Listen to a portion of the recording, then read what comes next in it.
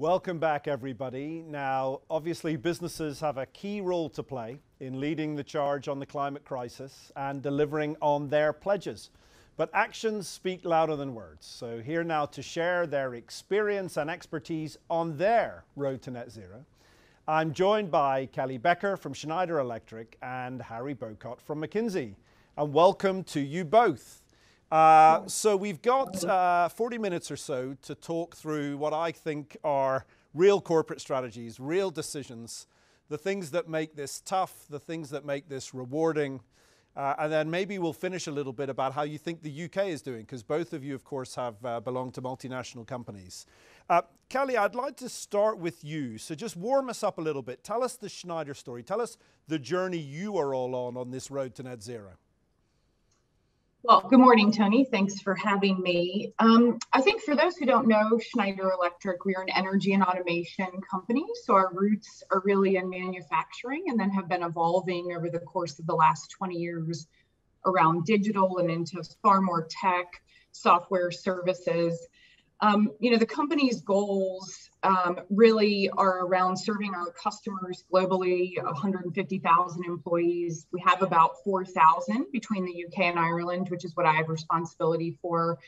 And you never know our products, right? They're sort of behind the walls, if you will, but we run some of the largest data centers in the world, hospitals, every type of building you could imagine we operate in.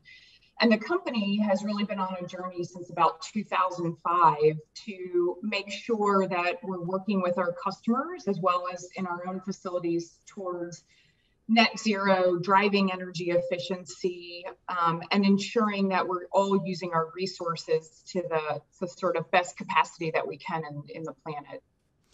Kelly, can you make it really practical? Give me an example of some of the sort of transformations you're either asking of customers or that you're needing to make at the back end to make this a reality?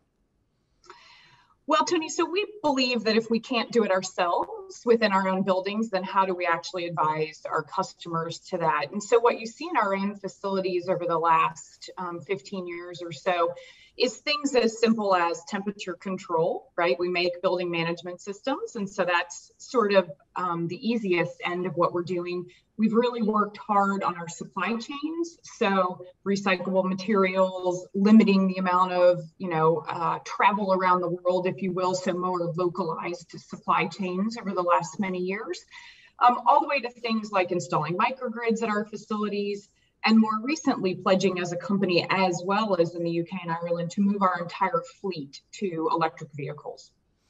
And does this, I want to come back to quite a lot of that, certainly the supply chain point, but does this all add up to a sort of set of key milestones? 2050 is a long way away. So how do you think about your own journey? Have you got a sort of ticking clock, or have you got a set of KPIs that you're constantly measuring the sort of the long term, but you're measuring it every month or every quarter? We are. So we're very closely aligned with the UN sustainability goals in terms of our own corporate social responsibility goals, and have been for the past 15 plus years, if you will. And that really relates from sort of 6 key goals around climate efficiency and resources, our people, and more recently, which I'm especially interested in, work within the communities in which we operate. So we've locally set a number of goals, both for the UK as well as in Ireland, about what do we want to do within the communities that we work alongside people. So well published, if you will, and changes every number of years, evolves. And I think one of the more important things is that all of our employees have a portion of their pay, which is tied to the company's sustainability goals and actually delivering on those goals. So it makes it very real for all of our people. Okay, you just really pricked up my interest at the end there with that. Tell me a little bit more about that. So people's pay is dependent on your sustainability goals. Can you give me a bit more on that? Yeah, so a portion of all of our pay structures, and it varies, obviously, dependent on where you are, but mine, for an example, is very closely tied to our sustainability commitments in the UK and Ireland. How are we managing within our own facilities? Are we reducing waste, both within our factories as well as our, almost 50 locations in the UK and Ireland? and what are we doing to drive those goals? And then it varies based on each employee, but it's a really material piece of how we're judged on performance. Yeah, it really is. It's incredibly impressive. Now, the whole story sounds impressive, Kelly. The risk is it sounds easy, but of course it's not easy. So are you willing to confess the hardest bits? Tell us what's really hard about doing this. Yeah, I think the hardest bits are the balance between, profitability of a for-profit company and doing the right thing for the environment and for our customers. And one of the things with, moving towards this community-oriented goal with our employees is making it real for people. And that, the best ideas we get every day are from our employees, actually, both for what we are doing within our own facilities, but what we're doing more broadly with our customers as well. And so, there's hard choices. And I think that's a huge piece of this conversation for all companies, which is, what are you willing to do to make right, if you will, by the planet and future generations? And what are the trade-offs you're willing to make? And it's hard sometimes. And just, you're already getting us into some of the topics I wanted to come on to. So just before I come to Harry, one more question I think on that one, which is, I understand that trade-off question, but if you'll forgive my crudity, is there real money in this? So is this a trade-off between doing the right thing versus doing the profitable thing? Or where do you see genuine value creation in either revenue, shareholder recognition from this journey? Well, I think we've all seen since the beginning of the pandemic a renewed focus on the environment and being green, if you will. We also are very strong believers, quite frankly, in diversity and inclusion as part of our core mission. And all of these things work together. And what you are seeing is shareholders far more interested now in whether you have a diverse leadership team, you have diverse employees, you have goals associated with that, as well as your sustainability commitments. I think there is a real business imperative here for companies moving forward that you can do it all. And it won't be an overnight journey if you haven't started. You have to start small and you have to evaluate for yourself what are the areas you can make changes, but you have to have a plan. And I think that has become very clear, certainly with our shareholders and many of our other companies that we would compare ourselves to. Yeah, that's super. Kelly, thanks so much. Harry, I'm going to turn to you. And of course, McKinsey have got clients from every sector in every part of the world. So you, I hope, have a sort of overview of the entire universe and who's doing this well and badly. But tell me a little bit about what you think marks out the leaders. So whatever sector they're in or whatever country they're in, what is the sort of secret sauce of what the leading companies are doing on this agenda? Well, good morning. I think many of them were touched on by Kelly in her remarks a moment ago. I think I would see four main things. The first is that they're embedding sustainability as a core business question. So not as a side project, not as a CSR effort, and as a core business problem. Exactly as Kelly describes it, it tackles not only the product of the portfolio, but people and culture, systems and processes, the metrics that you use to incentivize performance, and of course the narrative that you use internally and externally to galvanize performance. So a core business problem. And Harry, just before you go on to the other ones, have you ever heard of people linking it to pay before?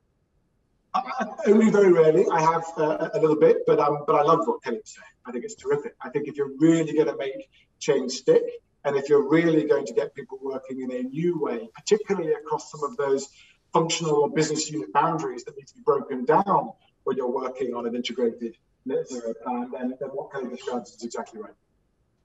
Great. Go on to your other points. Gosh, well, I think the second one, Kelly, might be a mindset. I think when we see companies really making big strides forward, it's because they've got a mindset around speed and a bias to action, where the perfect isn't the enemy of the good. It is more important to take the first step and get moving than it is to have perfectly articulated every step they're going to take over the next 15 or 20 years to net zero. The third thing I'd say is, and it's what my American colleagues would probably call a strategy that balances offense and defense, by which I mean there are levers in the journey that capture the growth and the potential and the value creation, Tony, that you touched on a moment ago, whilst also recognizing that there's a bunch of things that need to be done to build resilience. And a really good plan has both of those two things in it. And then the fourth thing I'd say is that companies that are doing this really well recognize that there's often a chicken and egg problem in catalyzing the technological innovation that's going to be required to get us all the way down the journey. And so they're striking innovative partnerships, creating ecosystems that, if you like, can lock in the demand signal to enable the technology to develop that allows it to get to scale more quickly. You know, logistics, shipping, and ammonia fuel, for example, would be, you know, a way of thinking about creating interdependent ecosystems that can help unlock new innovation. Well, it's interesting how you talk about that chicken and egg, because of course you have that in the relationship between business and government, where it's almost like everyone's waiting for the other to move. So what do you do if you're a leader of a company and you're feeling this chicken and egg thing and you're thinking, well, actually, I don't want to make an investment here when I'm not sure the market is developed enough, or that looks too expensive. At the same time, it's never going to be developed enough or cheaper unless all of us embark on it. It's like a collective problem. So what's your advice to a leader of a company who's thinking, how does this thing get started? Well, I think you know, with the chicken and egg, you can go round and round wherever. That's the point it's trying to make. I think if you're the leader of a company, you have to understand that in the greatest reallocation of capital in history, which is what this journey to a net zero economy is, there are going to be winners and losers. The cost of the transition is not going to be spread evenly, and so you do need to jump in. Now, and of course, it is tough, and Tony, you make the right reference. You know, this feels like something which is costly, risky, where the benefits that come from it can be perceived as humanitarian rather than shareholder, distant rather than linked to my quarterly earnings cycle. But there is, I think, a need to jump in because those that choose to get out ahead of this are going to be able to create a lasting competitive advantage. So, you know, what do you do to do that? I think a crash course in climate economics for your top team is a first step. I think really understanding your fact base, you know, what is it that matters in the sustainability agenda for us, and how are we performing today? What kind of contribution do we want to make in the future? So, you know, where are we really going to win versus just play? And I think Kelly touched on this as well, what is the sequenced set of actions where you understand both the carbon and financial impact of every lever, so that you can sequence them in a way that matches your financial obligations, the capacity and capability you have in your organization, whilst also getting you out ahead of your competition. And really, this needs to be treated like any other business transformation, which is to say it's quite a difficult thing to do. It requires execution muscle. And again, exactly as Kelly was saying, you've got to think about the cultural and human incentives that underpin all of that change behavior. And in your experience, Harry, just to finish with you, in your experience, so we've talked about what the leaders are doing. I'm assuming that this isn't just a case of leaders and laggards. Actually, there's a lot of people, most of business is somewhere in between, which is that they're incredibly willing to go on the journey, but there are some big barriers or some things that they're finding insurmountable. What for you are sort of the biggest barriers that the pack are facing in sort of making the moves you describe? I think as you say, the awareness of the trend is very clear, but the understanding of the implications are less clear. So this notion that there will be winners and losers, this notion that the costs of the transition are going to polarize the basis of competition in every industry sector isn't well understood, which means that often there is internal inertia and an internal understanding about the cost-benefit trade-off that's required to get this journey. I think the second big barrier is that shifting a portfolio into sectors or product propositions that are growing faster, investing sufficiently in the right technology to allow you to accelerate these are big shifts, and these are classic corporate strategy challenges where the debate comes not only with the unknown future or the ambiguity of the future, but also a bunch of inertia, particularly in successful companies. So the ones that I think are suffering from these issues the most, Tony, are the ones who are doing fine right now. Oh, I see. Because the motivation to change is hardest to grapple with. That's a very interesting way of looking at it. Kelly, can I come back to some of there are a couple of big challenges that I think are really interesting about what you described at the beginning. Some of them are, big and global, and the others are, domestic and supply chain based. So just starting with the global, is it possible, given the complete disparity of where countries are on this journey, to have a global strategy? Or do you find that actually you've got some markets that are incredibly aggressive and progressive and other markets that aren't? How do you manage that consistently? Well, I think, Tony, on the back of the G7 this weekend, obviously, if the G7 countries are the only places in the world that work on net zero and drive towards sustainability, we will have a global problem.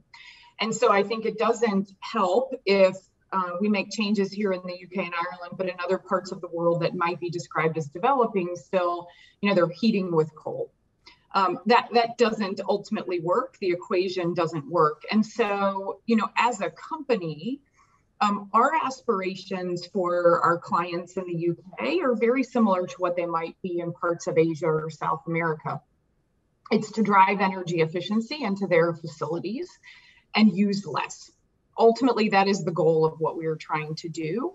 And so how you accomplish that, I think to what Harry was talking about a little bit, might differ by geography and region. And obviously governments have very different plans. They have different energy sources, which makes a huge difference as you're looking at your path to net zero.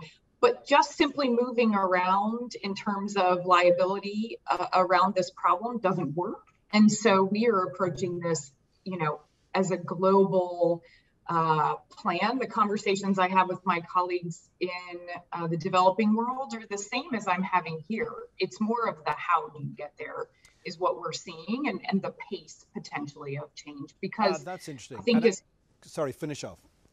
No, because I think, as Harry mentioned, it can be a costly proposition dependent on what you were trying to do. And so we talk to clients about somebody who's been on this journey like us as a corporation for 15 plus years is not at the same place as somebody who's trying to figure out where do they start now. And there's really materially different things you can do. And that's really our message to a lot of our clients, is that if you're just starting on your path, then let us help you on those things that can make a more immediate difference.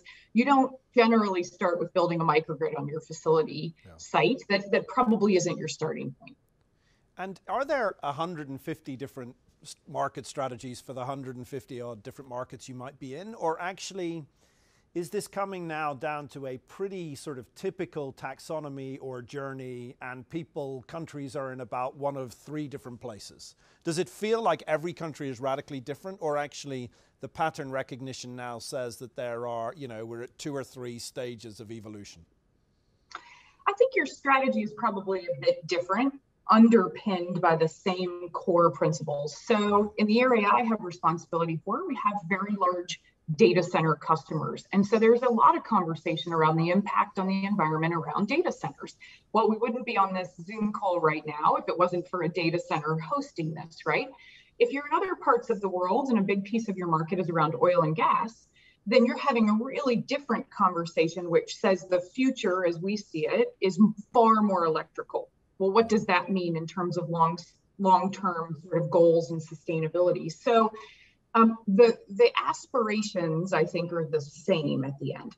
The how you get there and what the market dynamics look like are quite different. At the end of the day, Harry's clients are, for the most part, for-profit businesses in the same way we are.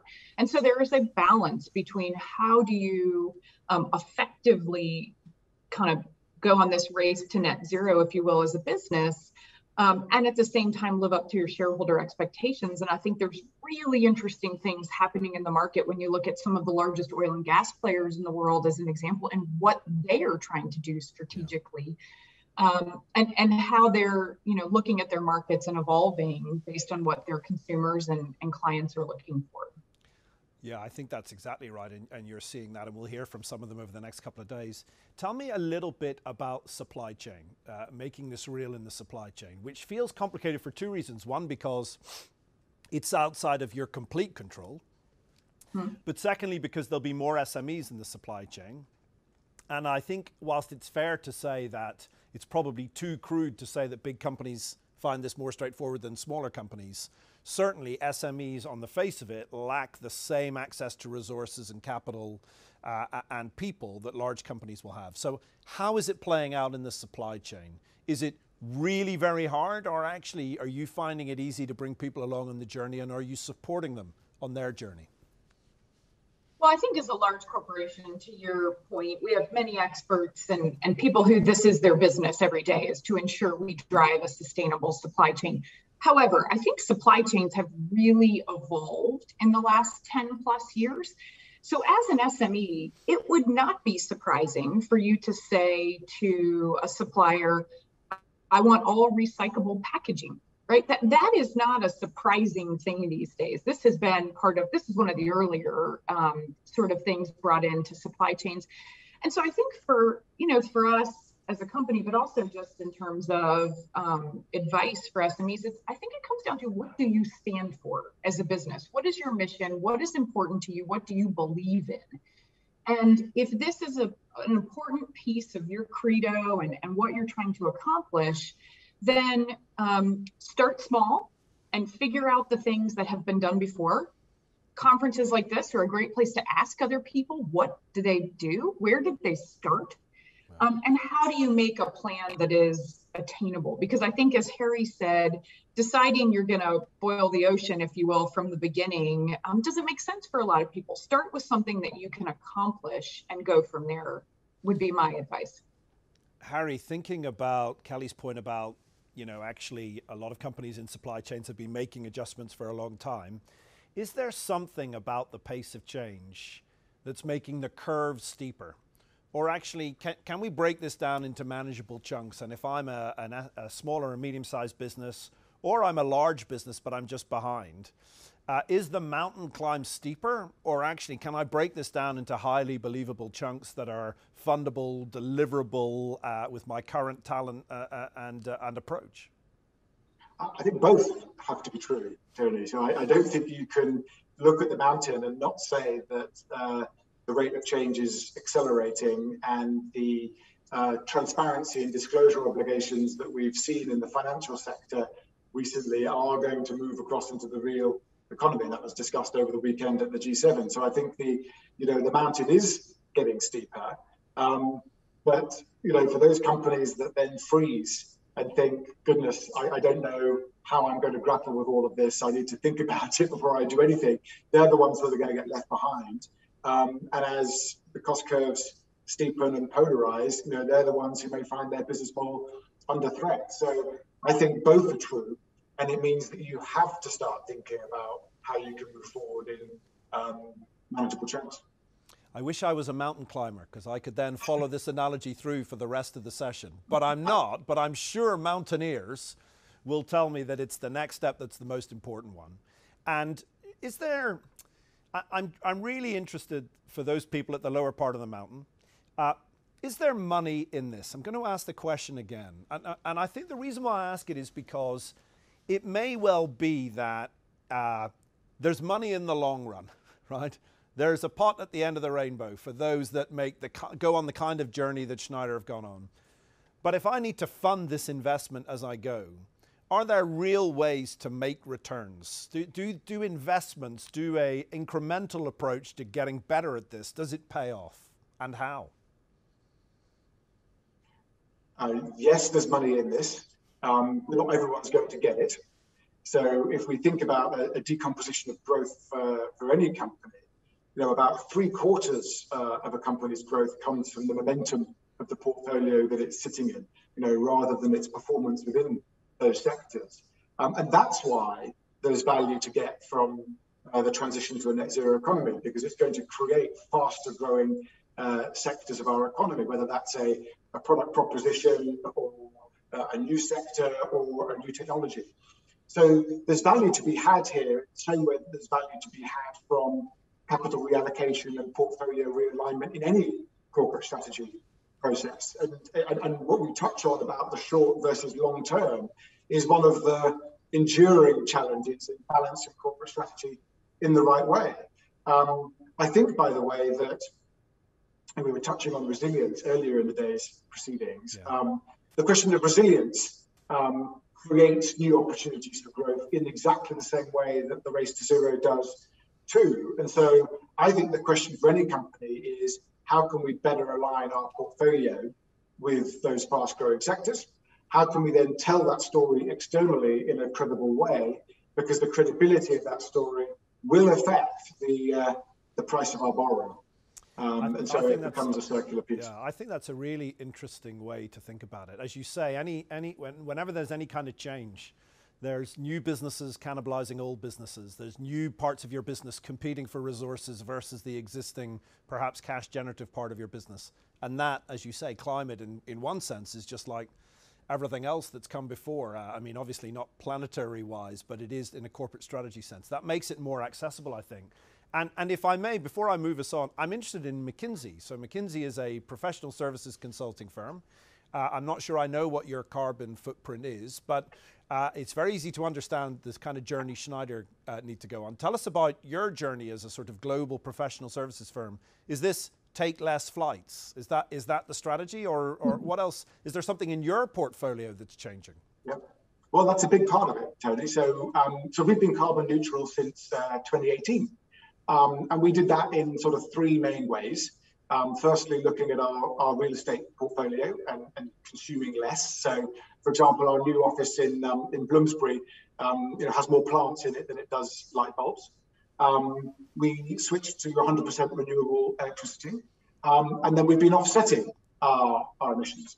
Now, more recently, though, we've taken a further step and we've taken a science-based target approach to being climate neutral by 2030, aligned around a 1.5 degree portfolio. And to get there, we are going to have to address the number of flights that people take. And of course, the renewed way of working as we hopefully put the pandemic behind us, I think is going to be a massive catalyst for organizations, including ours, to think about purposeful presence. Do you really need to be somewhere physically, or is this medium going to be satisfactory? We've laid out a target of reducing per person emissions by 30%. And then we're going to be investing in nature-based solutions to extract carbon from the atmosphere to cover the rest. So I noticed the Secretary of State was talking a lot about reforestation. So, we're putting a lot of investment into that to then offset the remaining emissions that we have so that we can be on that 1.5 degree pathway. So that's what we're doing. I do think it's interesting though, if you think about the levers that we're describing here, that a professional services firm isn't that different from any other organization insofar as we've looked at reducing emissions, we've looked at shifting energy consumption to renewable sources, and now we're looking at robust and credible ways of offsetting the rump of emissions that remain. Well, it sounds solid, but I also am now keen to come to your office. I've got a vision of the Eden Project as a corporate office now. That's what's going through my mind. Talking of the Eden Project, let's talk about the UK. Both of you, Harry, I know you've spent quite a long time in Australia. Kelly, I suspect you're from the US, or is that right? So here you both are now in the UK again. We're very proud in the UK. We think we're doing well on this stuff. Are we right to feel proud? I mean, obviously we shouldn't be complacent. Is the UK a great market to do this in? What are our strengths? And be honest, what are our weaknesses? Kelly, maybe I'll start with you. You'll see a few markets around the world. What do we do well? What do we do less well? Yeah, I think, we see the UK as one of our key markets in terms of sustainability and where we're driving our business and our ability to grow on a lot of our sectors, because people do care here around being green and what that looks like, and they know it's good business. Ultimately, the UK has tremendous infrastructure in the terms of adoption of renewables, and we see that as a really key piece. We love the ambition, Tony. We love the big, clear goals that are stated at press conferences. I think the thing we see is that there's probably the need for a bit more detail around regulation and driving towards these huge goals. So think about the fact that the UK has the oldest stock of kind of pre-1960s buildings in Europe, many of them inefficient. And why would we be allowing planning moving forward where you're not required to figure out a new facilities? How do you put solar on the roof? How do you ensure there's a building management system? How do you ensure there's enough electric vehicle chargers or infrastructure in a building, given the Prime Minister has stated by 2030 it's going to be an all-electric vehicle infrastructure here?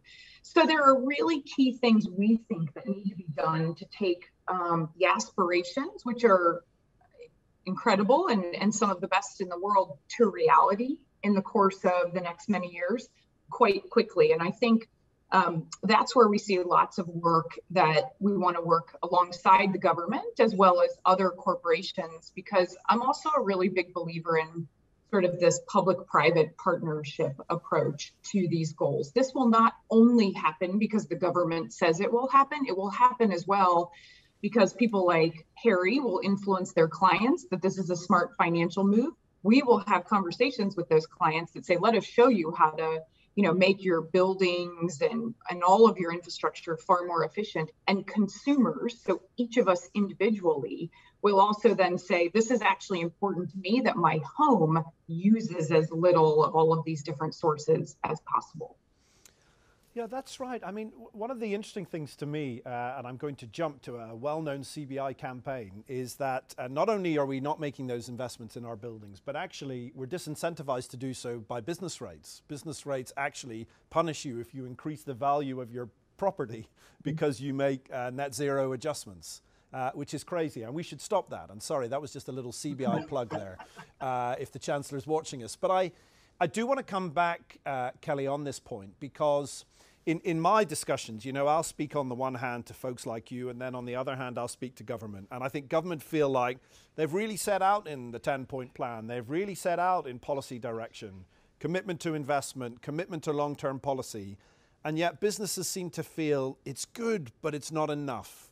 And what we need is something more granular. So you mentioned about, building regulation, I guess. Any other examples for you of the kind of stuff that actually, really, if government gave us a bit more detail or a bit more commitment, it would genuinely unlock the kind of deployment of capital investment and progression you're describing? Well, I think if you want to talk to a voter, right, you're talking to the 27 million plus homeowners in the UK about what are they doing in their own homes.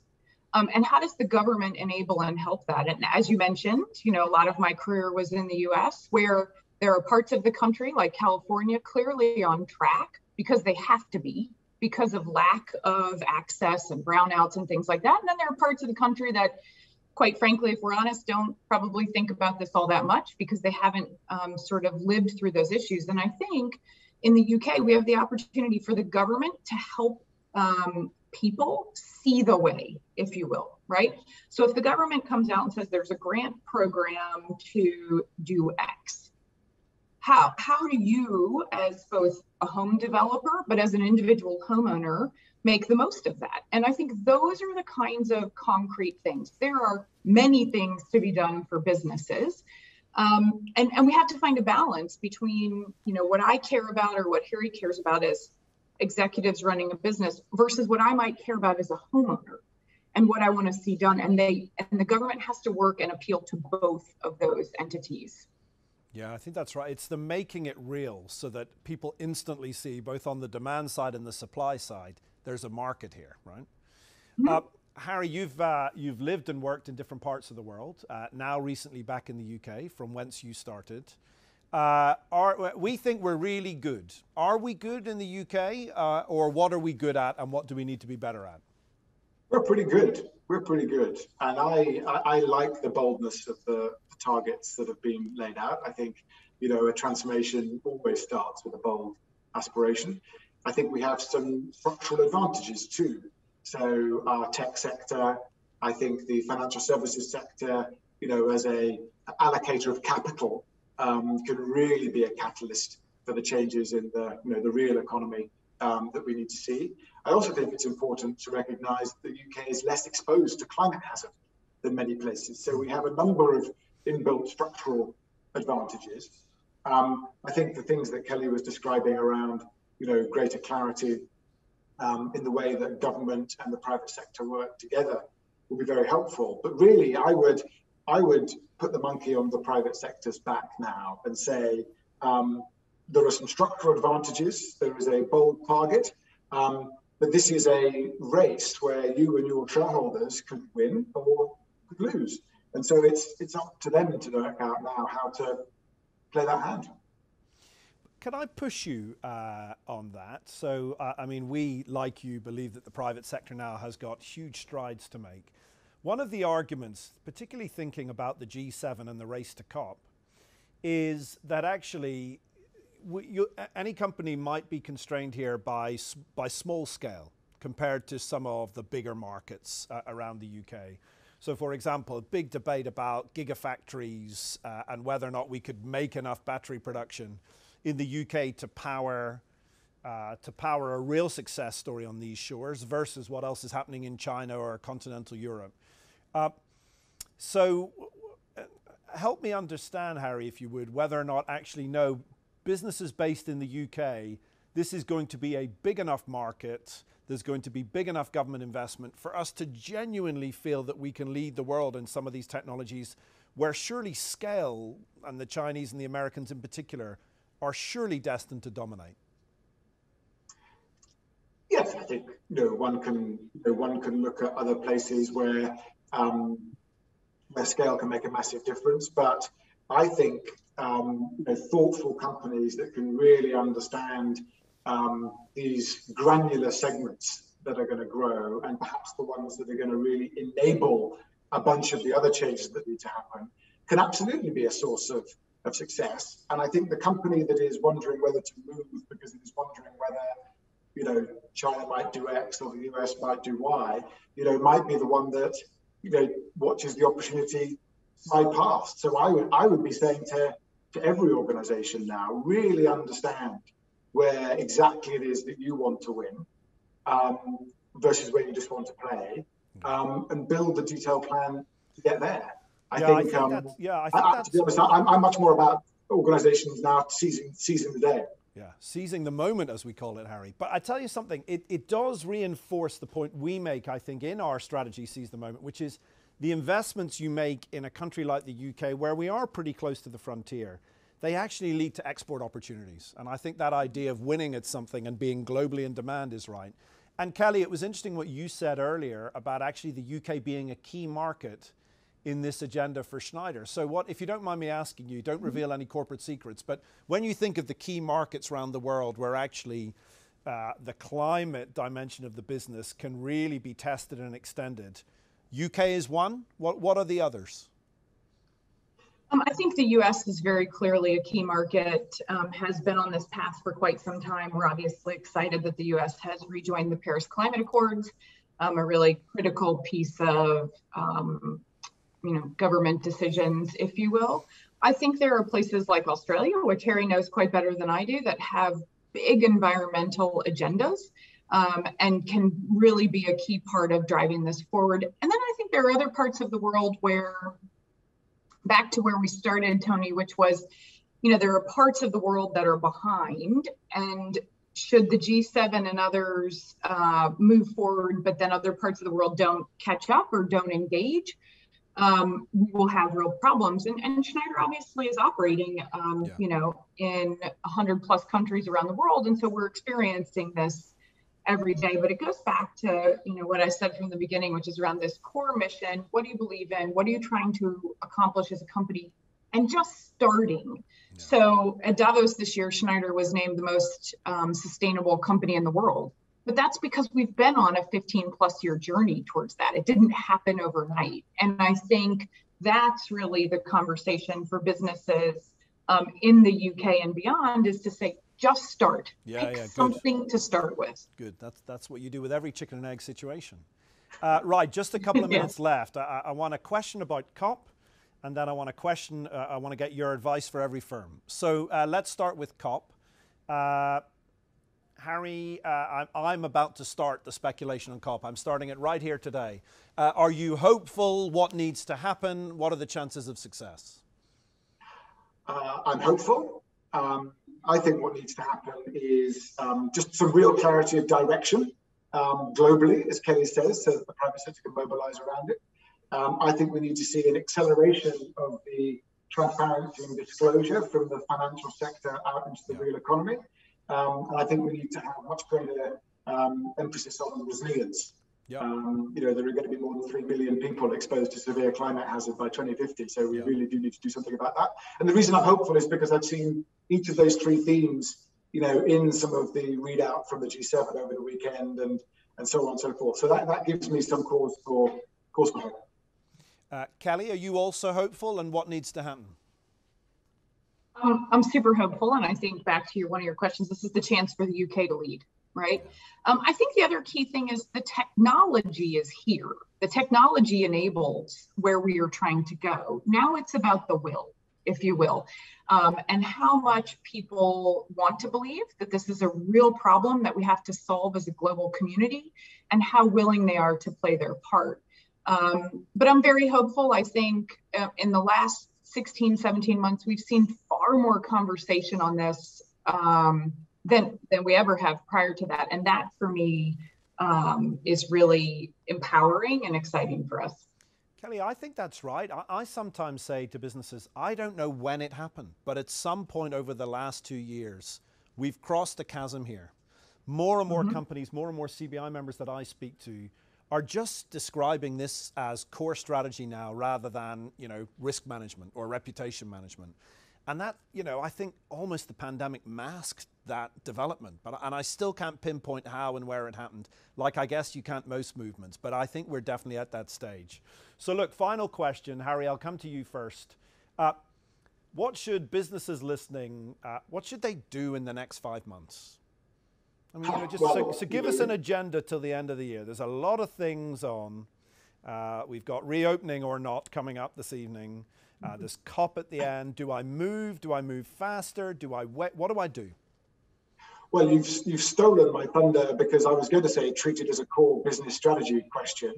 So if that's the high level answer, the more tactical thing I think would be to say, sit down with your top team and get a briefing on climate economics, so you can really work out how the climate agenda affects your financial agenda. And are you offering discounted economics tutorage for anybody for 10 sessions? Exceptionally good value. Yeah, 10 sessions for £400.